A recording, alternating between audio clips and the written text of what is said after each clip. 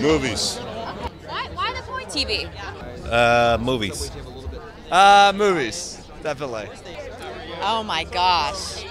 Well, I'm like a TV girl, so I should say TV, but I'm a sucker for films, so film. Movies. Movies. You know, I'm a lifelong fan of movies, and if you're talking about historically, I would choose movies. But if you're talking about present day, TV is better than movies, because the great TV shows today are great. Breaking Bad, Boardwalk Empire, Homeland, those are like classic TV shows, and like the amount of great movies that are coming out seems to be fewer and fewer. So today, TV, historically, movies.